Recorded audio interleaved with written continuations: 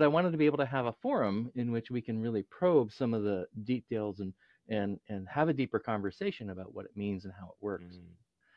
And for me in particular, that means kind of probing on those on the decision making and the conflict resolution, because that to me is the curriculum. Some people say curriculum and they only mean, books and directed academic activity, and it's like, I think that's not an adequate notion of curriculum.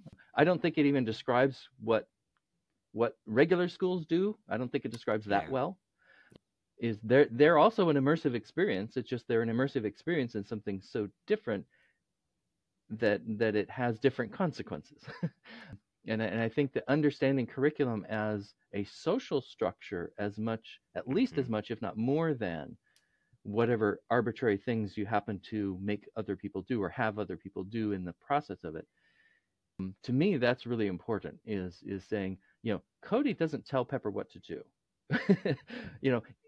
And Cody might go to Pepper for some expertise that Pepper has, and Pepper won't tell Cody what to do, except within the context of, oh, you're the expert, help me out here, and that can go either way in life, and it's only in a certain kind of school that the adult is the only recognized authority, and kids aren't.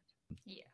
So that's where I think it's really important to acknowledge that what the school has created is a structure. Some people say these schools aren't structured, and I disagree vehemently.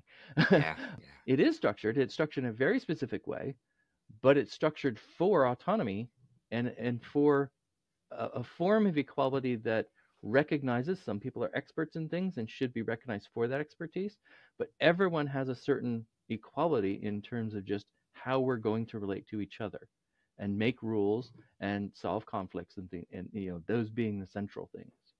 So in many ways the structure is the actual curriculum.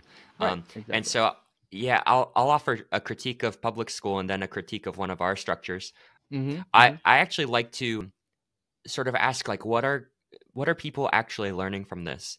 So if you look at a public school, I think the thing that people are really learning that tends to stick with you for a lifetime is to follow instructions, to subjugate your own interests and desires, and to just expect that to be how your life is. Right. And so I would have a bit of a critique of our judicial system. I think it in many ways is very successful, but I think for many people it can sometimes become the default if there is ever any sort of conflict or disagreement.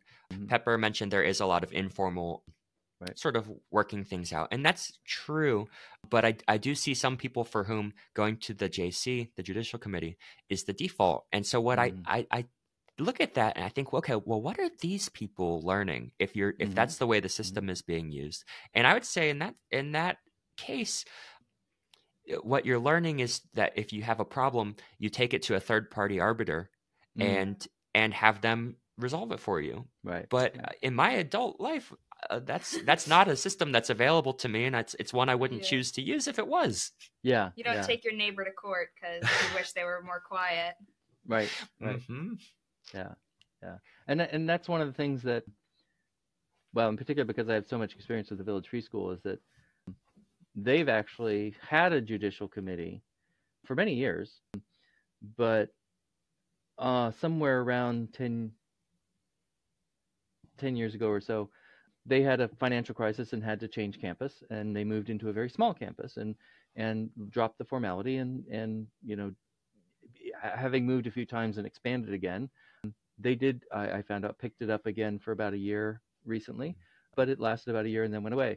But part of what they recognized was that they had a context in which they couldn't let things wait, and then sort of because they'd been together for a long, the staff had been together for a long time, and a lot of kids were in there for long term. They just basically, as an organization, seems to have built up enough skill in informal resolution that sort of is more what defines how they operate now. But they are also very clear that they're not tied to however they're doing it now. It can change tomorrow. if they don't think it's working.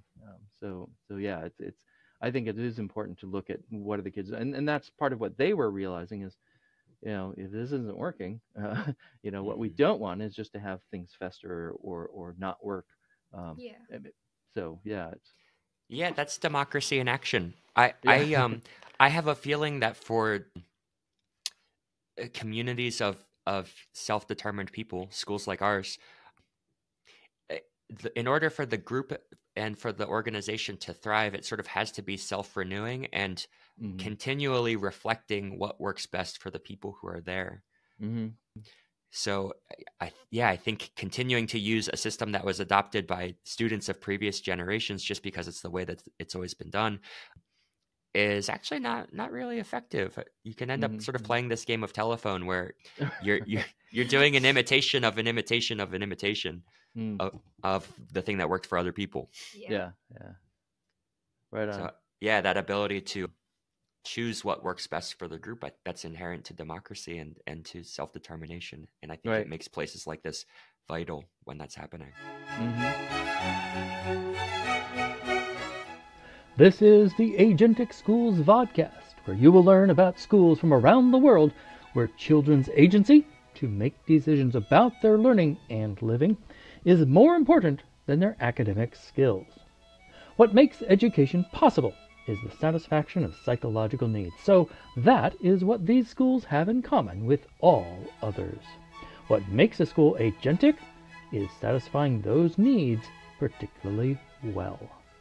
I'm your host, Don Berg.